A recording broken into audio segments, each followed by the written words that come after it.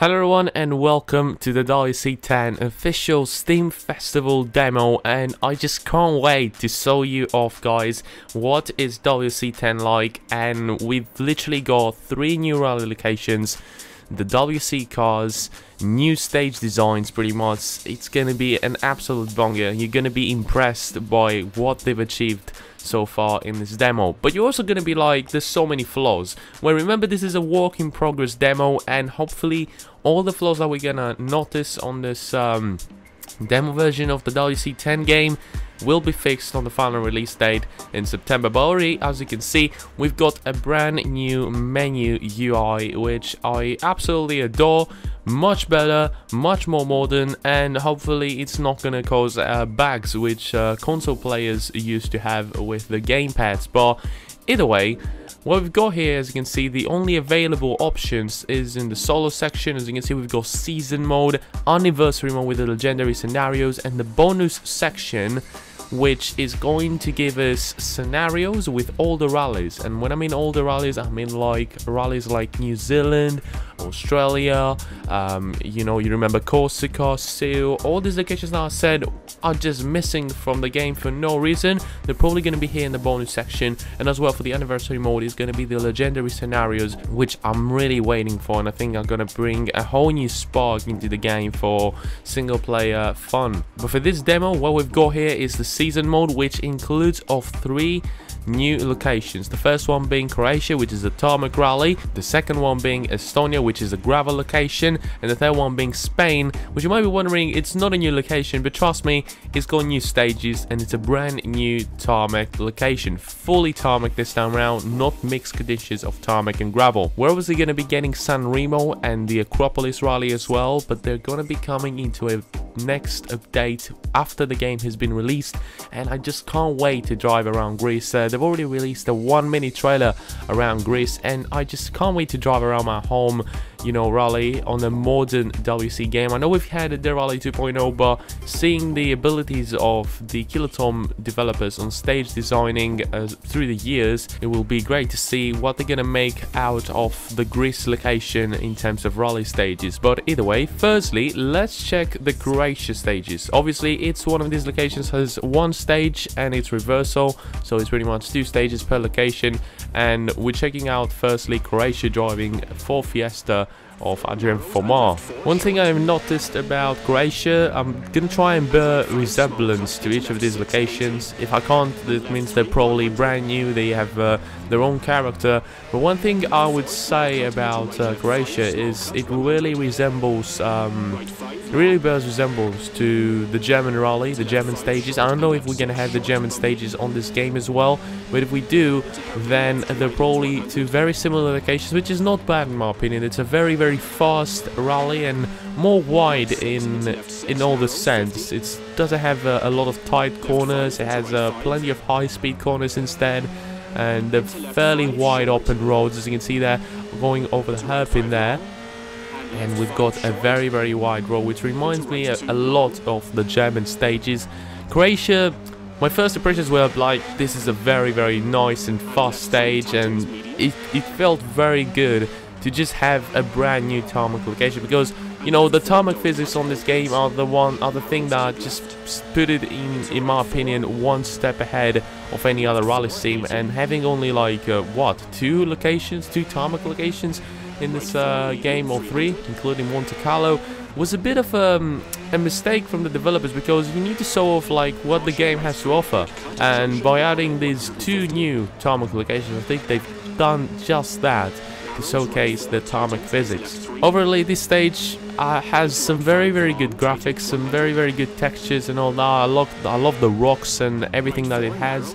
And one thing I really wanted to mention is the improvement in graphics. I don't think it's an improvement in graphics, but it's an improvement in the colorization. What they've done with the colors is, in my opinion, very important. They've made everything look more realistic and giving me like a Dead Rally 1 sort of vibe, which in my opinion is great. I really like the graphics in Dead Rally 1, the colorization, as I say, and they probably copied that a little bit into this game, which made the trees, the grass, the rocks, the sun, everything look a little bit more realistic.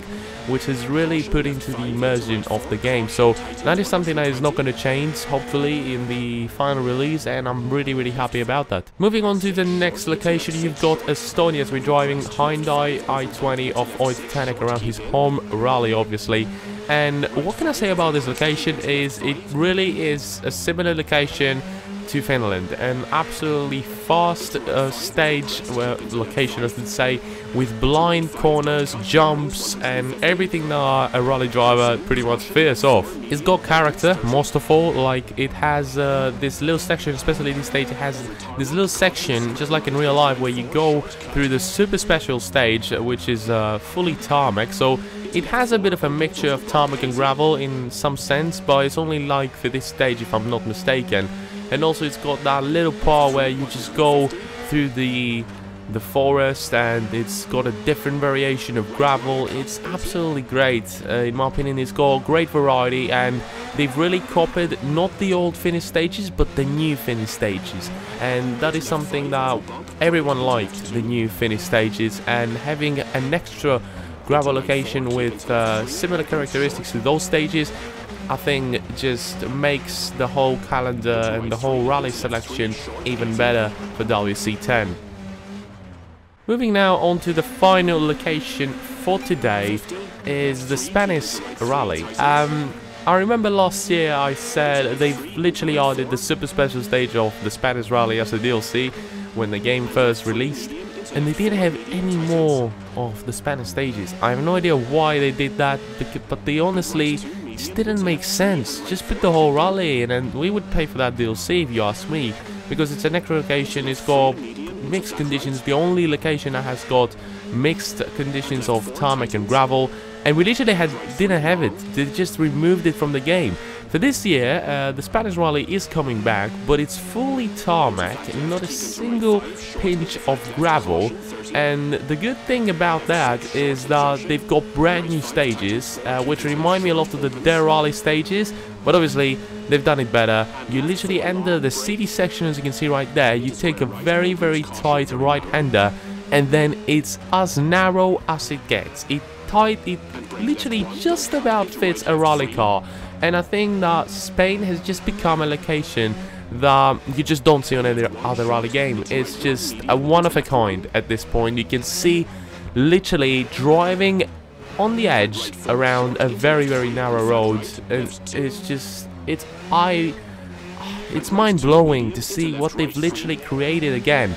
Because it's, in terms of stage designing, you know, these might not be real-life stages. These might not well and truly be real-life stages. They might just have some resemblance in real life. But what they've literally created is out of mind. Like, I just can't believe the amount of dedication and creativity you must have to literally create such stages. This stage is obviously more like the Japanese stages with a few like tight corners, but I think it's one of a kind. It's honestly, we don't have such a tarmac rally on the calendar, and I would say it really reminds me of the Japanese location on V-Rally 4, if you ask me, purely because of these little sections with the small little hairpins and the curbs and all that.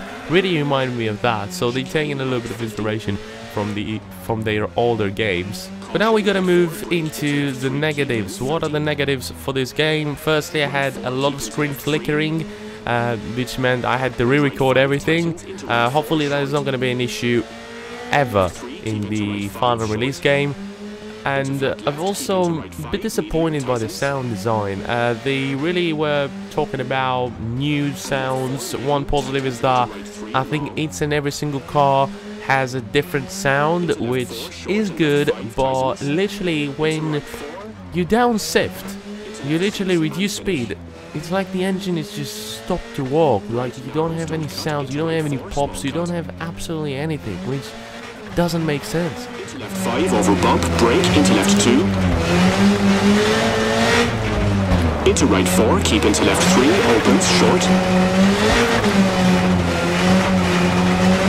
Into right 3, into left 3, short, 80.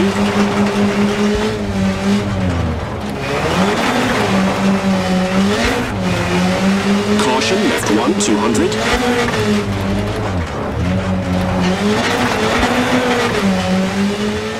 And I honestly think it's a part of the game which needs to be improved. Like, you have to improve it. You've got the rights to the official cars. You can take the literally official sound of the cars and put it into the game. Their Rally 2.0 is miles ahead in terms of the audio design and everything that they're doing with audio, with older cars, with modern cars, with absolutely everything. They're still updating up to this date their audio design. So I really hope by September, when the game releases, the audio, the engines and all that is going to be refreshed. What do I mean by refreshed is fix the downshifting issues. We literally have no engine sound when we reduce the speed and we downshift, and also make it better. Make it better. You can do it better. It's better than what we had, in my opinion. When I was starting listening a little bit more to it, accelerating and all that, it sounds better. But you need to make it even better. I know you can, just make it better, and also fix the issues that we had when reducing speed. These were the big flaws for me for the game. In terms of handling and all that, and physics, pretty much the same. Nothing really changed. Probably a little bit even smoother over the bumps, but I can't really add up to that until I get the final game and get my real first impressions. But for the time being, it has been a very good experience. Obviously, yet again, Kiloton on top of the game in terms of stage design, with 3 new locations and 2 more coming up after the game has been released. So for now, this was the video for today, guys. If you enjoy, make sure you smash the like button, subscribe to my channel if you haven't already, make sure you follow me on Twitter, join my Discord server if you have any suggestions, or you just want to chat about WRC10 or anything else. And until next video, boys, which is going to be F1 2020, and hopefully I can actually release it midweek despite my exams. I'll see you next time. Goodbye.